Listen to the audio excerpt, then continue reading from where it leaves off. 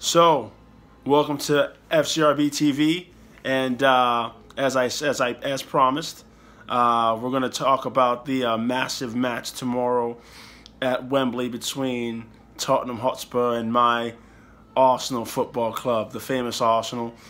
It's been a crazy first half of the season. We've started the second half, and it's still been crazy up and down. One day we play Swansea and we look terrible. We look like we don't need to be in the Premier League. We look just disoriented, horrible, don't have a clue what we're doing, and we get battered. But then all of a sudden, we get our two new signings in. Mkhitaryan from United comes in and gets his first start, and then Pierre-Emerick Aubameyang from Borussia Dortmund, gets his debut in the Premier League, and we look like world beaters. We look phenomenal. And I am very optimistic about the game tomorrow at I was going to say the Lane, at their rented home there, Wembley, because I'm a firm believer that you have to have balance in your team, and you have to have an attack that's threatening. When you have an attack that's threatening and you put your opposition on their heels, it will allow you to not have to worry about defending so much because you have the ball, and they can't always concentrate on attacking you because they have to worry about your defense. And to be honest, even though we signed Alexander Lacazette, he hasn't been dangerous enough, and we've been struggling in the final third. When we were at Swansea, we didn't win any of it because it was a very physical contest. Swansea were playing for survival, and we just had no cutting edge up front.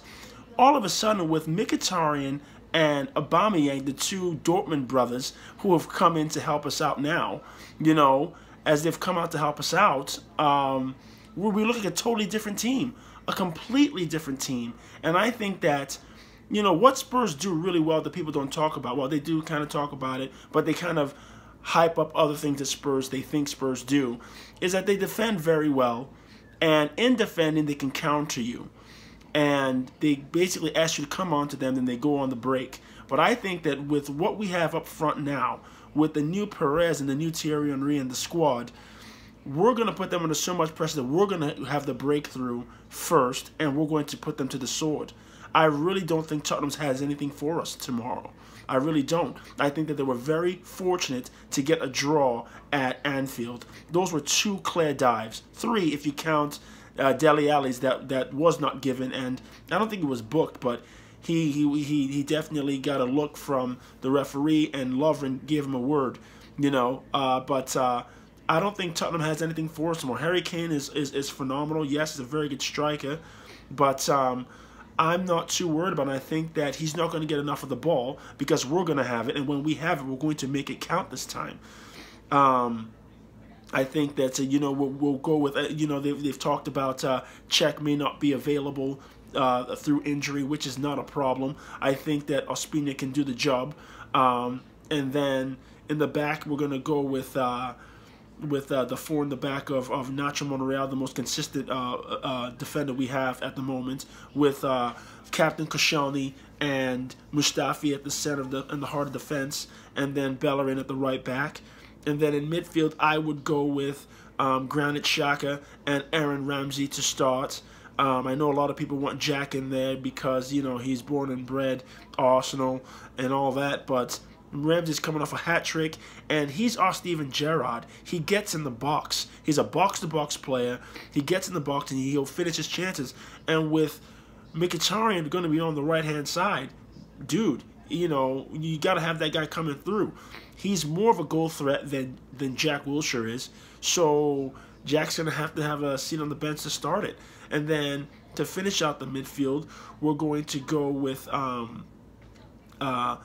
Ozil up the middle with Mkhitaryan on the right. And yes, my countryman, Alex Iwobi from Nigeria, will start on the left-hand side. And some people are going to be like, oh, why are you starting him there? He doesn't need to be there. You're talking bollocks, all that. It's like, listen, Iwobi will follow instructions. Iwobi will track back. So on the counters, he's going to run. You can't go and put Lacazette over there. You can't do that. And then you can't force Ozil wide left or Mkhitaryan wide left and put Ozil on the right, and then play Jack up the middle with Ramsey and Xhaka holding. You can't do that. There's no balance there, bro, because Ozil's not tracking over there. Ozil needs to come through the middle, all right? So how about we leave Ozil where he needs to be, up the middle, underneath Aubameyang, who's going to start. So Lacazette can't get in the first team either. He can't get in the first 11. And then we go with that. Iwobi on the left, Mkhitaryan on the right, balance where we can get forward with those lads, and they will track back and defend. Ozil up the middle, and then Aubameyang up front. It doesn't really matter what Tottenham really start with. You know, they'll probably start with Moussa Dembele in the middle, maybe Wanyama as well, because they really want to clog it up, beat us up, be strong through the spine of their team, and try to hit us on the break. But I'm telling you, I don't think they're going to really get that chance. I don't really think so. They weren't at the races when they came to the Emirates. We beat them 2-0, and I do not believe that they're going to really be at it again tomorrow. I don't think so, because we're going to have the ball. And now with Aubameyang and Mkhitaryan in our attack, with Ozil also running loose, we're going to put them to the sword tomorrow, people. Arsenal's going to belt Tottenham tomorrow. We're going to make a statement, and we're going to make a run at this top four finish. Chelsea's reeling. They don't even want to play anymore. They look bereft of ideas. They look lost. They look like they're tired. They want to start all over. They want a new manager. So they're gonna fall out of the top four. Liverpool will be there for the taking as well, with their goalkeeping issues. But I tell you what, tomorrow's a massive game, and I am so jacked up for it. You know, and it's a perfect day for me because we wake up early. You watch the North London derby, first one at Wembley. This is the first London derby in the league that will be at Wembley, of course, because usually both sides have their own stadiums to play in. So it's going to be an electric atmosphere. And right after that, my club, you know, our three active teams will be playing in their games as well. 11:20, 8 p.m. and then 8:45 after that. So it's going to be an exciting day for me. And I believe all of our teams are going to win. Arsenal and FC Red and Blacks will win all their games. Again, I think that we'll be starting on the left. He will give us balance. He will follow instructions. That's very important. And then look, with the starting 11 that I've given, we're going to have options off the bench that can change the game. You have someone like Alexander Lacazette who can come on. Now imagine this. If the game is 1-1 or it's 0-0 and we want to open it up more, we take off Iwobi, we bring on Lacazette, and we put him on the left, yeah? But he's going to drift into the middle, and we say, you know what? You're not defending. Don't worry. Don't come back to defend. Now we'll just attack with 4. Ramsey will take a step back and have to cover that left-hand side a little bit, and then we'll just go at him that way. You know what I mean? We could do something like that. Also, or you can leave Iwobi on, or you could take Iwobi off, and then you slide. You do what you want to do, where you slide Ozil off to the right, Mkhitaryan to the left. You bring on Jack Wilshere, and then you go from there. Now he gets to add passing and creativity to the attack, but we've got to get Lacazette on as well if we need to. But again, look at the options that we have. I think that what has happened in this transfer window is pretty phenomenal, because also we haven't spent money like this or really made moves like this in a long time. I really believe that with the addition of Aubameyang, that's the Thierry Henry that we've been waiting for. And then we also get Mkhitaryan, and that's the Bobby Perez that we've been waiting for. And we've already had the Dennis Bergkamp replacement in Mesut Ozil, and he just resigned. So that is huge for the club, and I think that it's a new beginning for Arsenal, people. It's a new beginning. It's a new beginning for our beloved Arsenal, and we have reason to believe again that we can make a run, and we're on the up. I do err on the side of caution with the rest of the Arsenal fans that, you know, we want to spend money and get defenders and things like that. We shouldn't hold our breath, because we know our owner is still who he is. And again, it's not Wenger's doing. It's Kroenke.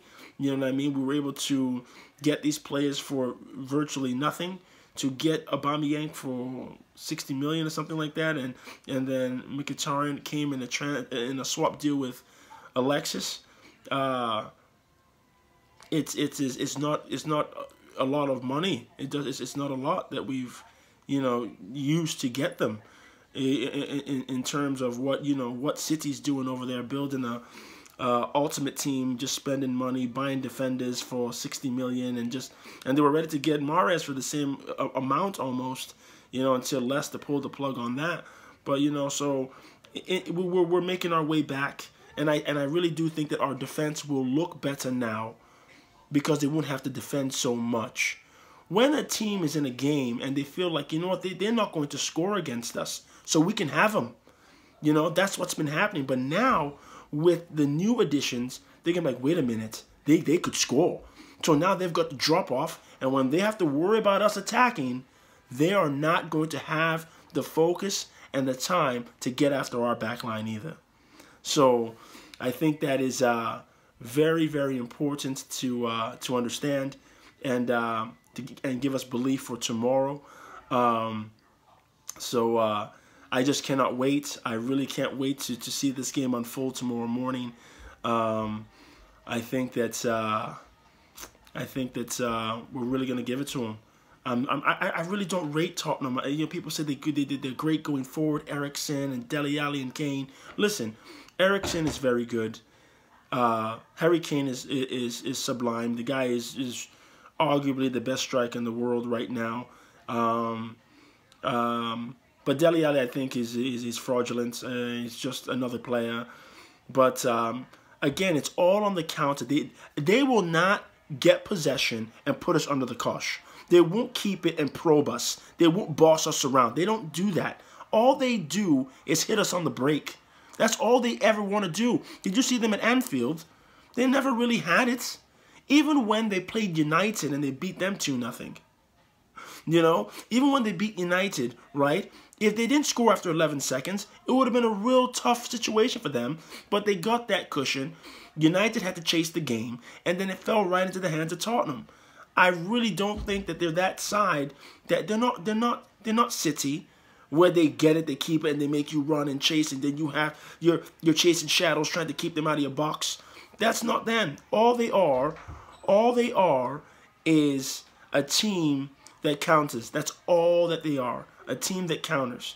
And if you're not getting opportunities to counter because you have to defend all day long, then you're not going to get your chances. You're going to have to take the ball off us, and I don't think they're going to be able to do that. We're going to come right in. And let's not forget, Wembley's our second home. We go there and we win trophies. We win tons of trophies in there. We just stay winning at Wembley. And we have 2 games in Wembley this month. And you know what? Tomorrow it's like a title we're playing for. The bragging rights of North London to climb up the table. I'm really looking forward to it. I am really looking forward to it. I think that the 2 new signings are, they've lifted the squad. They've lifted the squad. They've given even the players new hope and belief. And believe it or not, Alexis Sanchez's departure was a gift. It was a blessing for the club. Because even when he came in, he doesn't really play Wenger ball. He plays his own game. He plays to get on the ball, beat a man, create, all that stuff. And that's not really Wenger ball. Wenger ball is passing and moving, connecting the dots, getting in the box, slotting the ball home. We have looked, since his departure, when we played Crystal Palace, we looked phenomenal. In the early part against Swansea, we were all right. Then we just fell apart. And then you see us with Aubameyang up front, and we looked menacing. We took apart an Everton side that has internationals in it, and a manager who I think is a guy who's had our number in the past with Bolton, and he had a time with West Ham where they gave us fits, and he knows how to clog up space. Sam Allardyce, so we made them look poor, man, and I don't think we got enough credit, Arsenal, for that performance. They would say, oh, Everton were real poor, blah, blah, blah, blah. Everton were getting results, 2-3 weeks on the trot, they were getting results, and everybody said, oh, look at the woke guy scoring goals. He's at a place where they can get the best out of him. Sam Allardyce is doing this and that. And then they came to the Emirates and they got thumped. After what, 20 minutes, it was 3-0, 4-0. It was a wrap, dude. It was 3-0, I think. It was a wrap. So I tell you what, man. Tomorrow morning is going to be electric. I pick Pierre-Emerick Aubameyang to open the scoring, and we are going to give them 2-3-0 tomorrow. We're going to give it to Tottenham. Give it to them. I cannot wait. And then right after that, I go off to FC Red and Black games and watch these future stars do their thing as well. So that is how I feel about tomorrow. I cannot wait. I think that Mkhitaryan's gonna have a run of the park. So will Ozil. Koscielny and Mustafa will be up for it as well. We don't have to worry about Nacho Monreal because the guy is on fire. And Bellerin will feel the confidence. He looks more confident. He looks, and the team just looks freer without Alexis. Always yelling at people. You know what I mean? Nobody liked that. Nobody enjoyed it. Now the guys look like they're enjoying their football again. So I cannot wait for tomorrow. I will give a post-match video of the North London derby. It'll probably be after our 2006 boys match at 11:20, or it might be before, depending if I have the time, and we'll go from there. But also there'll be a video coming about Jeff Cameron and his interview, his article that in the Athletes Review, something like that, Tribune, and he talked about the state of U.S. soccer and the debacle of the national team not qualifying for the World Cup. He's a University of Rhode Island graduate, as am I. We have a lot of the same friends. And he said some really phenomenal things that I think a lot of U.S. soccer fans need to read and let it sink in, because he really spoke the truth. But that video will be coming as well. So yeah, just subscribe. You know how they do the YouTube thing. Click the subscribe button at the bottom, and follow FCRB TV, because it's the new beginning. You're gonna get some good information here, all right? And there's two teams that we love here: FC Red and Blacks and Arsenal Football Club. Come on, you Gunners! Let's smash those Spurs.